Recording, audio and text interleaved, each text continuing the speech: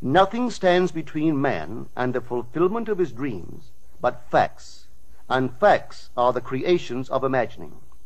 If man changes his imagining, he will change the facts. Man and his past are one continuous structure. This structure contains all of the facts which have been conserved and still operate below the threshold of his surface mind. For him, it is merely history. For him, it seems unalterable, a dead and permanently fixed past. But for itself, it is living. It is part of the living age. We cannot leave behind us the mistakes of our past, for nothing disappears. Everything that has been is still in existence.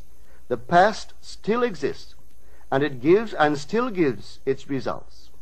Man must go back in memory, seek for and destroy the causes of evil, however far back they lie. This going into the past and replaying a scene of the past in imagination as it ought to have been played the first time, I call revision. And revision results in repeal. Changing our lives means changing the past.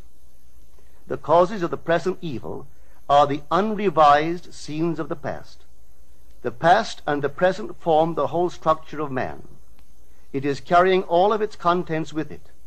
Any alteration of content will result in an alteration in the present and future. Live nobly, so that mind can store a past well worthy of recall. Should you fail to do so, remember, the first act of correction or cure is always revise. If the past is recreated into the present, so will the revised past be recreated into the present. Or else, the promise that though your sins are like scarlet, they shall be as white as snow, is a lie.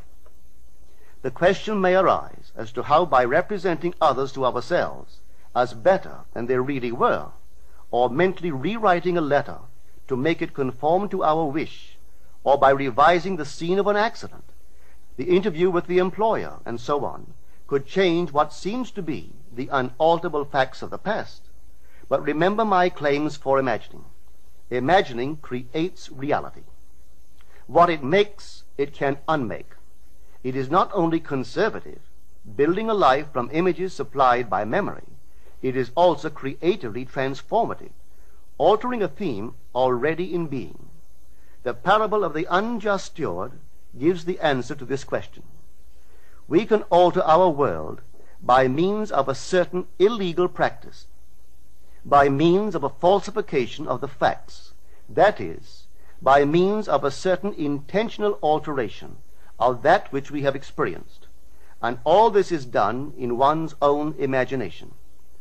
This is a form of falsehood which not only is not condemned, but is actually approved in the gospel teaching.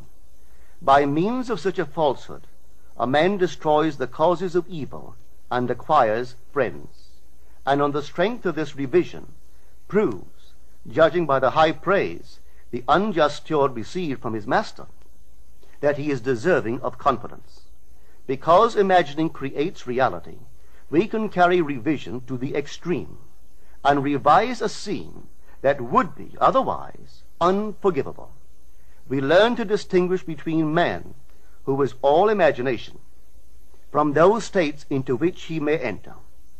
An unjust steward, looking at another's distress, will represent the other to himself as he ought to be seen. Were he himself in need, he would, like the man on the cover of this record, enter his dream house in his imagination and imagine what he would see, and how things would seem, and how people would act after these things should be. Then in this state he would fall asleep, feeling the way he would expect to feel under such circumstances. Would that all the Lord's people were unjust stewards, mentally falsifying the facts of life to deliver individuals forevermore. For the imaginal change goes forward until at length the altered pattern is realized on the heights of attainment. Our future is our imaginal activity in its creative march. Imagine better than the best you know.